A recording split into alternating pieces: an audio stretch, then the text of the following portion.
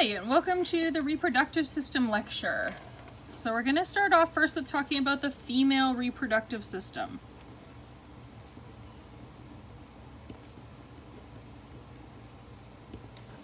So the female reproductive system consists of ovaries, two oviducts, the uterus, the cervix, the vagina, and the vulva.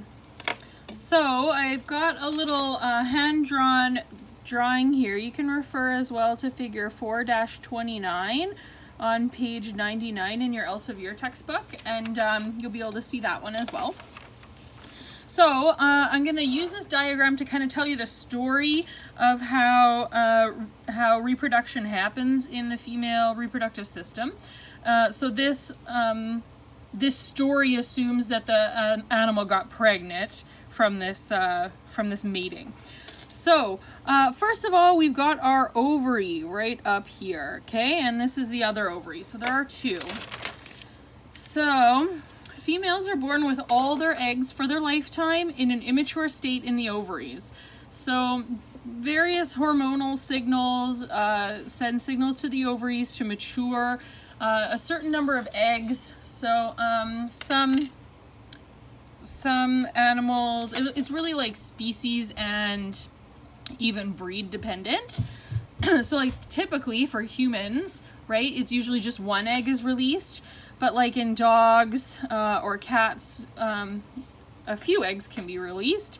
So I've seen the largest litter I've seen is 14 golden retrievers, and I've seen as small as just one Chihuahua puppy. So it certainly is like species and breed dependent on how many eggs are released. So when the eggs mature then and are released from the ovary, that's called ovulation. And so the little egg, here's the matured egg, oh, it ovulates, it goes out and gets collected here into the oviduct, right? So you've probably heard the term fallopian tubes. Oviduct is another term for the fallopian tubes. So if duct is, something that leads somewhere, and ova is referring to the egg, okay? So the oviduct is the hallway basically that leads into the uterus.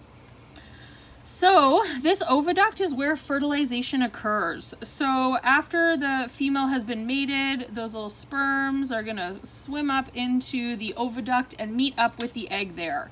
So oviduct is the site of fertilization. That's where that egg gets fertilized. So fertilization refers to that sperm and the egg meeting up.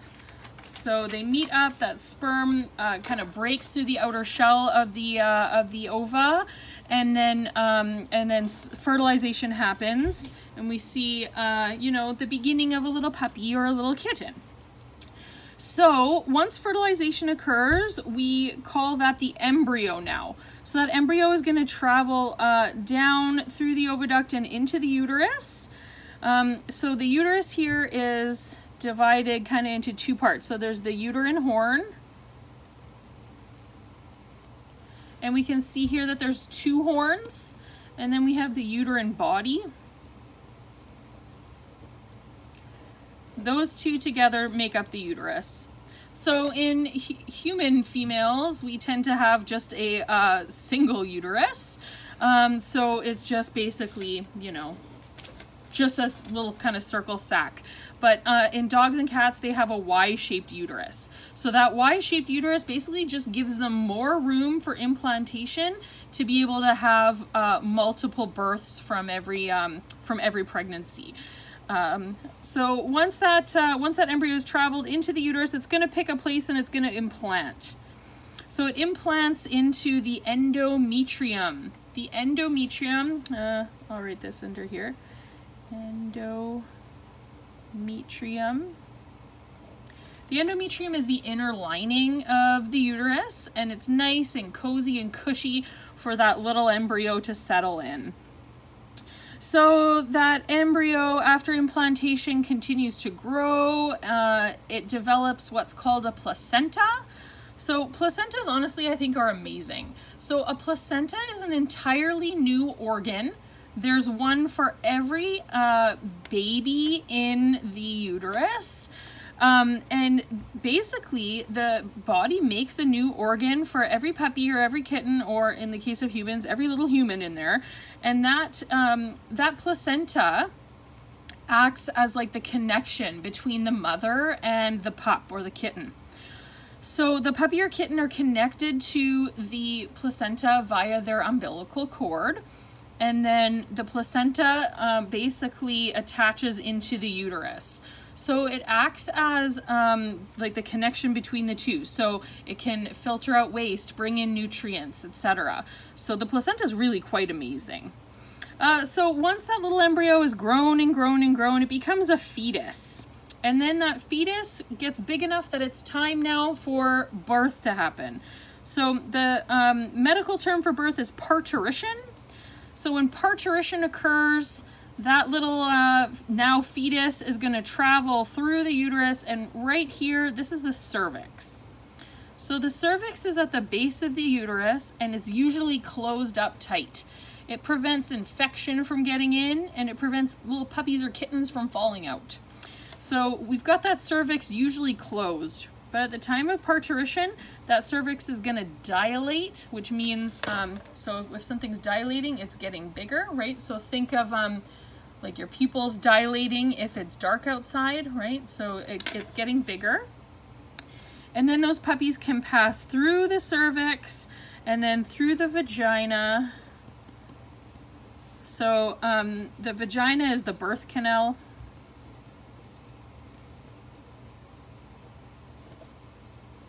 And then the outer, so the vulva is just everything external. So the vagina is just the tube and it's internal. The vulva is all the external portion of the body. The little fetus is going to pass through that birth canal out of the vulva and it will be born. Then typically the mother is going to like eat the placenta, eat the sac that's around the animal, and chews off the umbilical cord. So when we're talking now time from fertilization to birth, that's called the gestation period. So the gestation period for dogs and cats is an average of about 2 months, so 63 days. So it takes about that 2 months for the little pups or kittens to be ready to be born. So female dogs are called bitches, and I know that sounds maybe kind of not the nicest, but it is not a swear word when we're talking about female dogs. So bitches have a little bit of a different cycle than humans. They have an estrus cycle. Well, I think ours is called estrus cycle as well, but theirs is a different type of cycle. So the estrus cycle has an O in it. Okay, so think like a cycle typically is a circle, right? Because it goes around and around and around. The estrus cycle has an O in it to represent that circle, okay? And I mention this because one of the stages of the estrus cycle with an O is estrus, with no O. So estrus is like the true heat. So estrus is a portion of estrus. So when the animal is in a true heat, so we're talking dogs right now, they're receptive to the male's sexual advances. So a dog isn't always in heat, and they will usually like deny the male. So they might like rah, rah, and turn around and snap at them if the male tries to mount them when they're not in estrus. But when they're in estrus, this true heat, they're all about it. They want those male dogs to couple up with them. So dogs, when they have this estrus cycle, is when they're ovulating, and they ovulate regardless of being mated or not. So when a dog is in heat, they'll be in heat for the amount of time they would be in heat. If they get mated then and it results in a pregnancy, great, if that's the goal, or sorry if it's not the goal. And if they do not get mated and do not achieve a pregnancy, then that estrus just goes away and they continue along their cycle.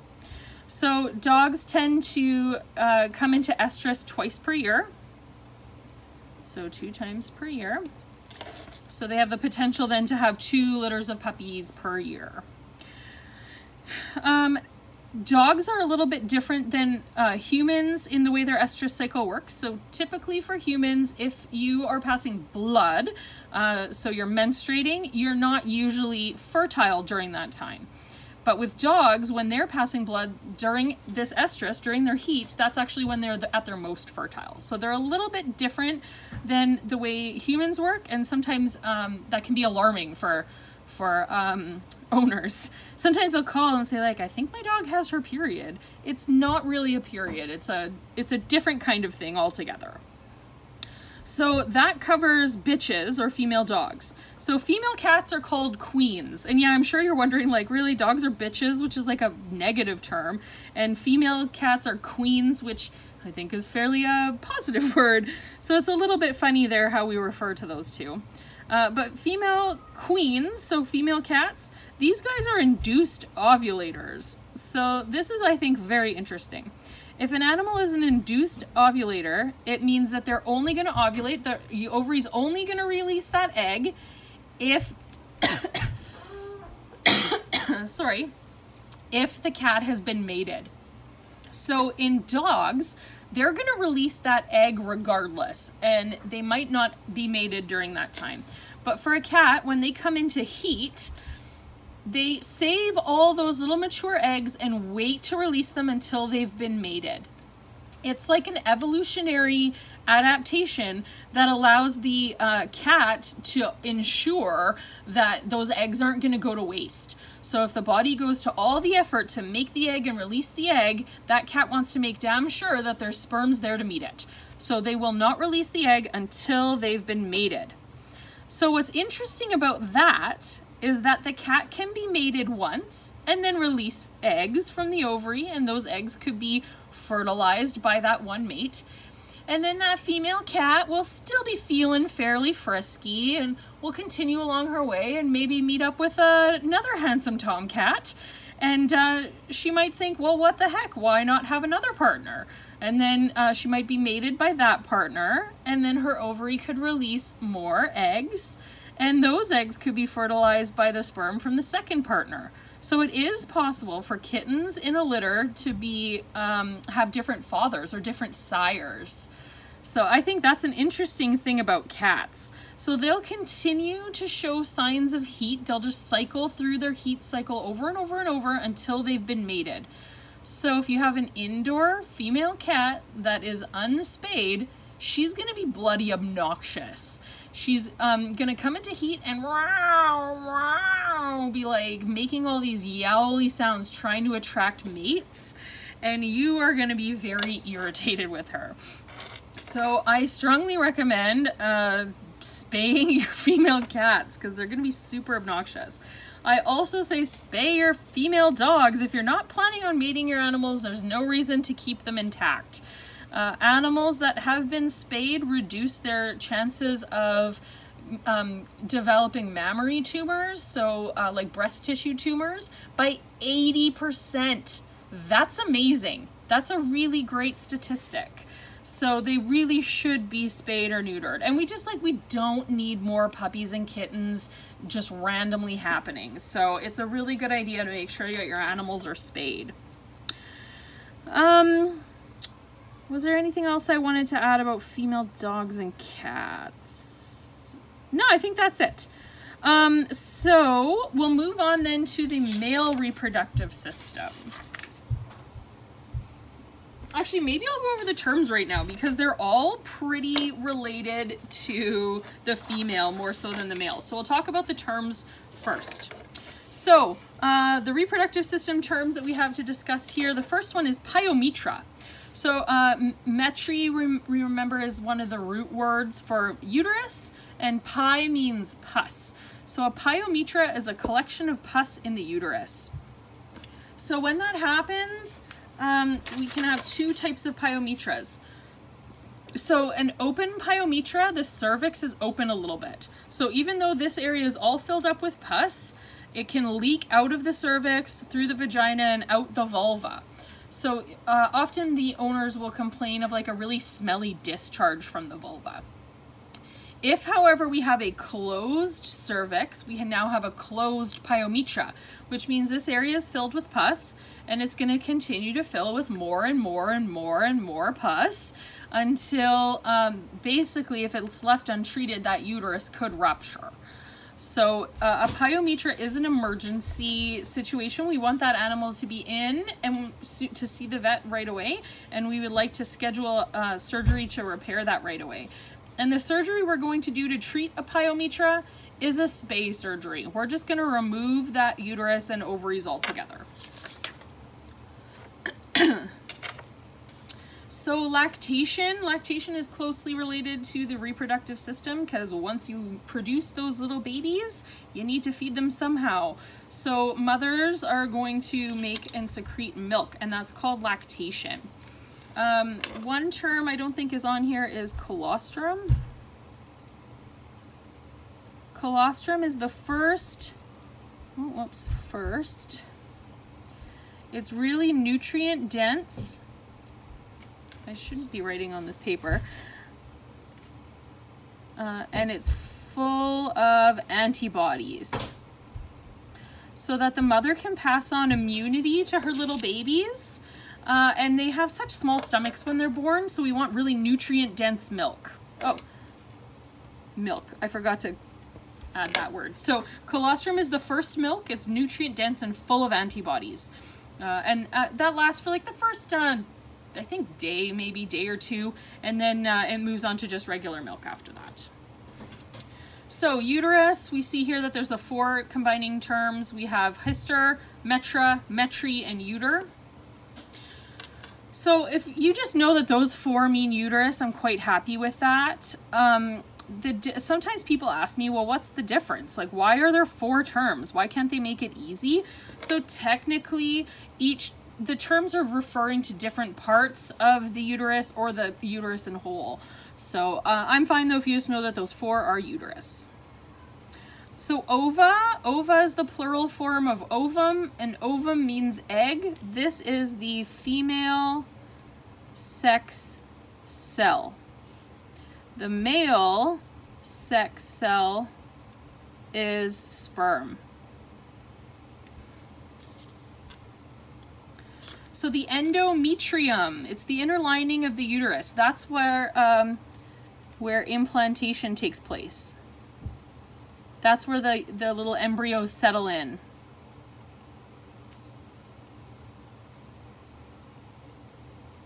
So we can use our word parts to figure out what this is if we didn't know. So eum is a tissue. Endo is within or interior, right? And metri is the uterus. So it's the tissue inside the uterus. Endometrium, the inner lining of the uterus. Gravid is a term that means pregnant. It can also be a root word, just gravid. A neonate is a newborn. In puppies and kittens, that's any little baby less than 4 weeks old. Over 4 weeks, we don't consider them a neonate or a newborn anymore. Parturition is the act of giving birth to a fetus. The placenta, this whole thing is all about the placenta. We talked about that. It's sometimes called the afterbirth because usually it comes out right after the puppy or the kitten. So it is an organ, and then there's a tissue sac enclosing the fetus and connecting that fetus to the mother. So connecting the placenta connects the fetus to the mother.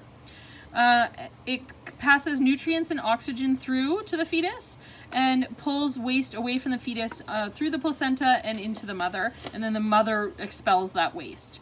So the fetus is attached to the placenta via an umbilical cord. The placenta is a really interesting organ.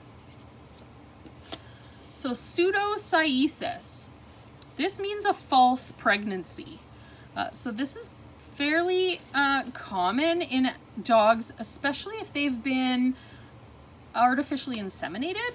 So sometimes breeders will want to have a specific sire for their puppies, but they maybe are like across the country from them. So the owner of the male might sell sperm and then artificially inseminate the female. Sometimes though, that'll just trigger this whole hormone reaction thing that ends up with the animal having a false pregnancy. So a false pregnancy means that the animal's acting like they're pregnant. They have a lot of hormonal things going on like they're pregnant. They might even start making milk like they're pregnant, but they're not pregnant. They don't have any puppies in there. A hysterectomy is removal of just the uterus. I don't really know anyone that's doing that. They tend to do an ovariohysterectomy and remove the ovaries as well. So gestation, that's the time of development of the fetus from conception to birth. So when we're talking conception, we're talking about fertilization there to birth. So in dogs and cats, it's about 63 days, so 2 months. Dystocia, that's a difficulty giving birth to a fetus. So there's a few reasons that might happen. Maybe the fetus is too big, maybe a fetus is in a strange position, or sometimes the mother's uterine muscles are really weak, so they're not really able to push out that fetus the way they should. So dystocia is an emergency as well. We should see animals suffering from dystocia in the hospital to help things along there. The oviduct, that's where fertilization takes place. It's AKA fallopian tubes.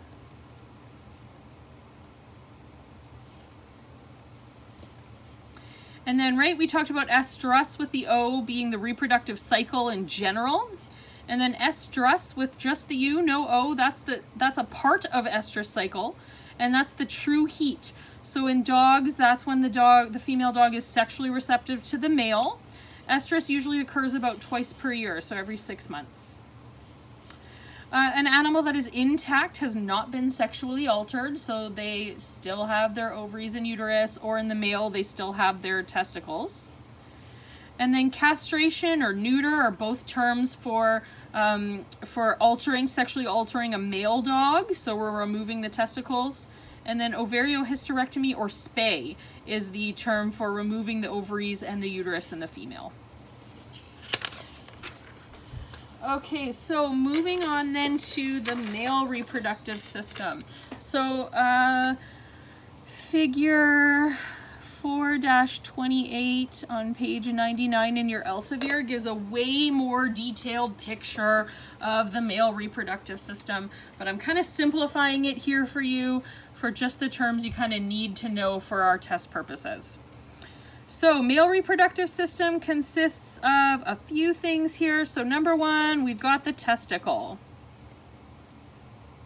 The testicle is responsible for making sperm.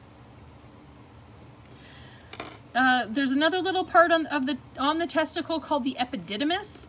You don't need to know that term for like the test, but I'm pretty sure in the review there's a question about the epididymis. I can't remember if I took it out, but if I didn't take it out, the epididymis is where sperm is stored and matures. So the testicle is housed inside the scrotum. So the scrotum is a really interesting part of the anatomy.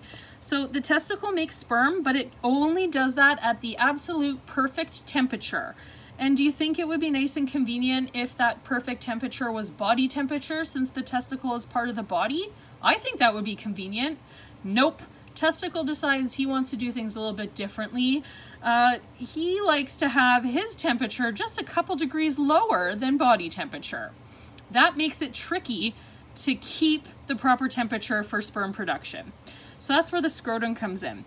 So the scrotum is going to house the testicle, and as well, it's going to maintain the correct temperature for the testicle by relaxing the testicle away from the body when the body is warm. And if the outside area is cold, it's going to retract and pull that testicle closer to the body to keep it warmer. So the scrotum is then responsible for housing the testicle and maintaining the correct temperature for the testicle. So I think that's very interesting. So we have little sperms being produced in the testicle, and now it is time for ejaculation. So those little sperms are going to travel up this tube here, which is a vas deferens.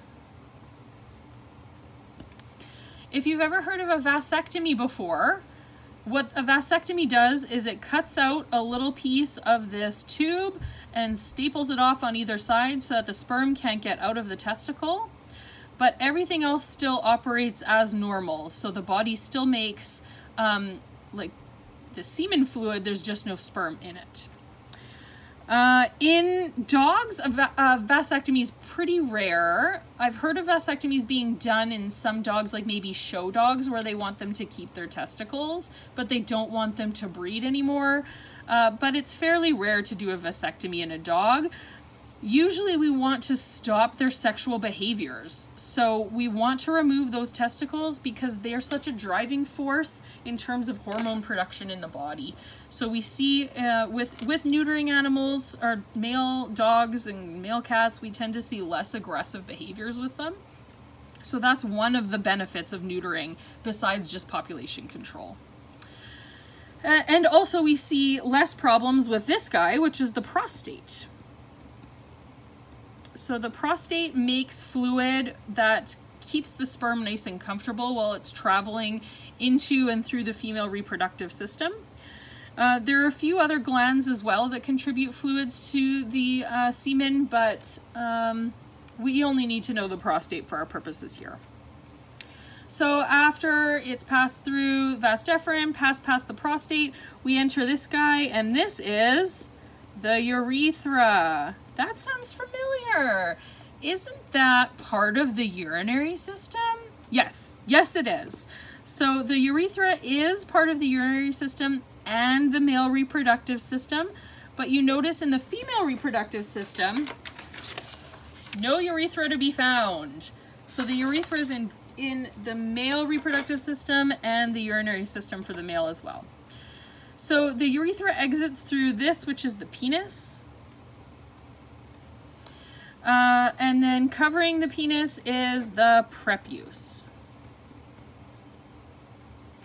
So when a male dog or a male cat becomes aroused, this penis area engorges with blood and the prepuce retracts and the penis sticks out of it. Maybe you've seen, maybe you've seen a dog that is aroused, and people will often call it the lipstick because it looks kind of like lipstick sticking out of a lipstick tube. Also, just an interesting fact, I think it's kind of interesting. So, you know, like, I don't know, I think human men can be gross, but they'll just like slangly refer to an erection as a boner. But like, there's no bone in the penis in the human male. But there is in dogs. They have a bone in the penis and it's called the os penis. So I think that's a fun and interesting fact. So hopefully you think it's fun too. And honestly, I think that's about it for the male reproductive system. Oh, there's one other thing I want to mention actually. So you can see this in your McBride textbook. On page 363, I think it is. I can't read my writing there, but it's figure 17-2. And it's called the tie. So male dogs have a little kind of swelling just above the penis, and it's called the bulbus glandus. So the bulbus glandus swells up when the dog is aroused. This is an important thing for you to know because I have had owners call into the clinic saying, I think my dog has like a lump on his belly. I say, oh, okay, do you want to describe it to me? And they say, well, here's the thing though, it kind of comes and goes. Like sometimes he's laying there and I can see it, and other times it's not there. And I say, okay, so what area of the belly is it in? And they say, well, it's on either side of, you know, his penis. So often owners are uncomfortable using correct terminology for the reproductive area. So they might be a little bit shy about communicating this. But those two little bumps on either side of the penis, those are the bulbus glandus, and they get swollen during arousal just the same way as the penis does. So the purpose of the bulbus glandus is that when the male dog mates with the female dog, this bulbus glandus locks them together. So after they're done mating, it's called the tie because it's like they're tied together. And they'll be stuck together for a good like 20-30 minutes. So often, dogs will, the male like mounts the female from behind, and then when he's done, often he'll like kind of flip over, and it's like they'll be stuck butt to butt. And that's the tie. That's what that figure is showing you. So have a look at that, because I think it's quite funny, I think. But the purpose of that's another evolutionary adaptation. It ensures for the male that it's his sperm that would impregnate that female to carry on his genetic material, right? Because they're locked together, he knows that no other males have come after that female as well. So it is an interesting adaptation to ensure that specific genetic material get passed on. So I think that's an interesting fact as well about male reproductive system in dogs. So I did just mention while I was talking about that sometimes clients are kind of shy about using the correct terminology when they're talking about the reproductive system. And you know what? It's not just clients too. Sometimes it's us, right, that work in the field. So I think it is really important in a medical facility to use those correct medical terms. So if you're not comfortable saying words like scrotum or testicle or penis, I suggest practicing it in the privacy of your home until you get nice and comfortable with those words. It can be a little bit tricky, yeah, to talk about vulvas or vaginal health with, you know, this elderly gentleman client. So we want to work on being comfortable using those terms. If you are at all uncomfortable with them, and many people are, and it's nothing to be ashamed of. We live in a culture that A, way over-sexualizes everybody, B, while at the same time shaming everybody about sex. So it's totally normal to feel embarrassed having to talk about those things. So if that is you, I would say just practice on it and work on it. Look at it entirely from a medical perspective, and hopefully that'll help you to kind of relax about using those words. I really do encourage you to use the correct terminology.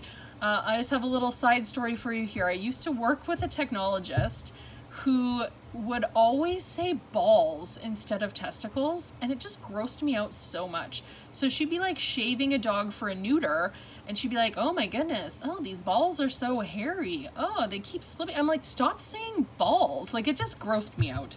So use the correct term. It's a testicle. Say testicle.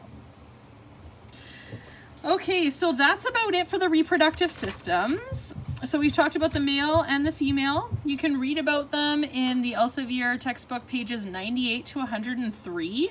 I'm pretty sure McBride covers the reproductive systems with the urinary system in chapter 12. So you can read about it in there. And I guess, I don't know, I'm assuming chapter 17 just because of this figure 17-2, the tie. I also do have a review sheet for you as a practice activity, so that will be in the Bright Space. You can check that out. If you do have any questions at all about the reproductive system, please make sure you do ask during the virtual classroom, in the chat, or send me an email. It's very important to understand everything you're learning.